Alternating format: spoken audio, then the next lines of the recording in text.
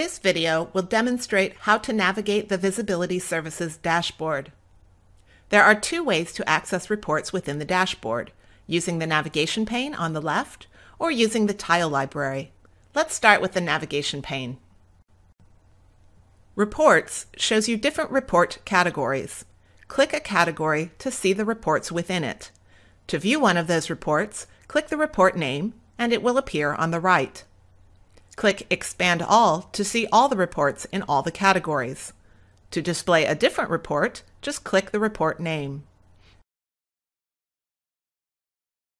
Click Collapse All to see only the report categories. To close a report and return to the dashboard, just click Dashboard. Rather than looking through the list of reports, you can search for the one you want using Search Reports. For example, type Repair in the Search Reports field, and all reports with Repair in the name appear in the navigation pane. Again, click the name of the report to view it, and click Dashboard to return to the main screen. The second way to view reports is to use the tile library. This is a good option for reports you want to see frequently.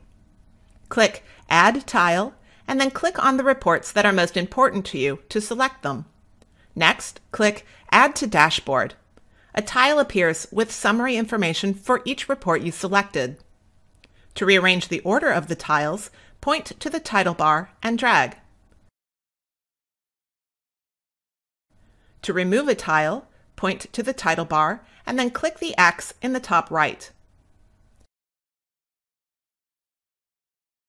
You'll see the title bars are different colors. Blue indicates the report is informational and does not include alerts.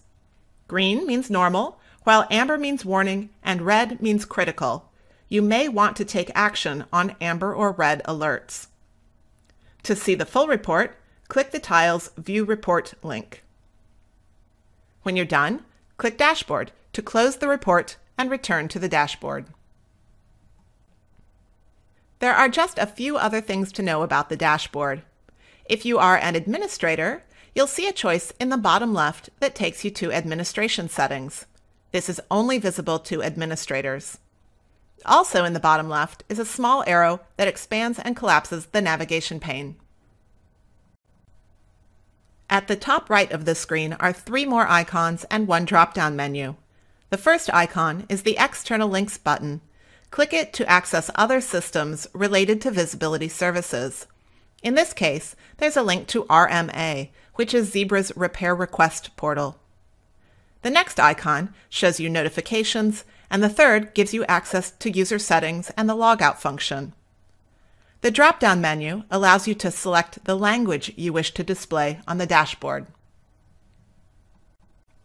Over time, additional features may be added to the Visibility Services dashboard, but for now, this concludes our tour. Thank you for watching.